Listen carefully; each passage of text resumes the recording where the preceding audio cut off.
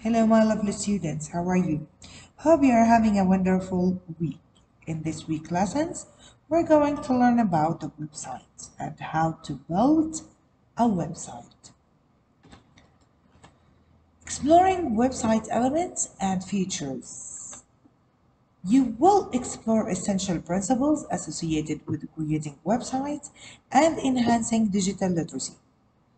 In the previous lessons, we learned about websites and what that means and the web pages.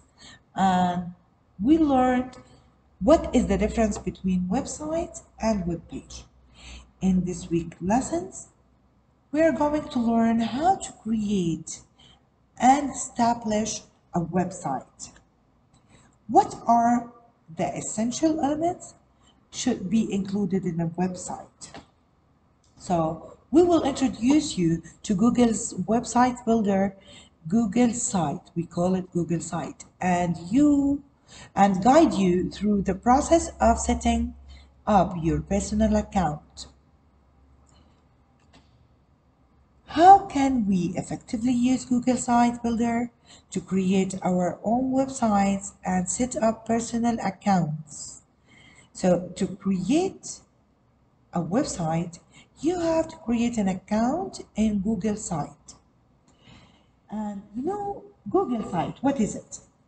It's a free website building platform provided by Google, and it would allow users to easily create and edit website without requiring advanced technical skills or coding knowledge. Thank you for listening for now, but I'm gonna show you here how to go and open Google Site. I will go to use Google Open, as you can see here,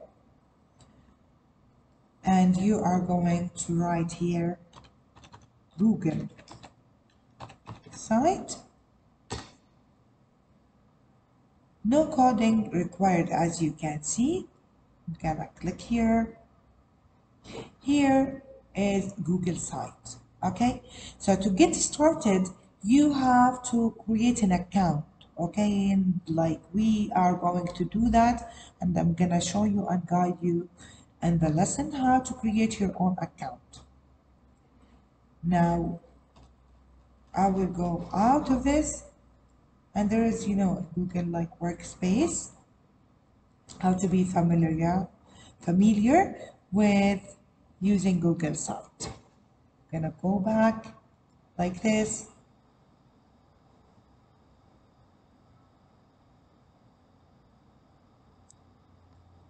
This one. Click. So this is the interface of Google Site, but here, because I am already in, so you can see the interface of the Google Site. That was our lesson for this week, and we'll see you in the next week. Thank you for listening.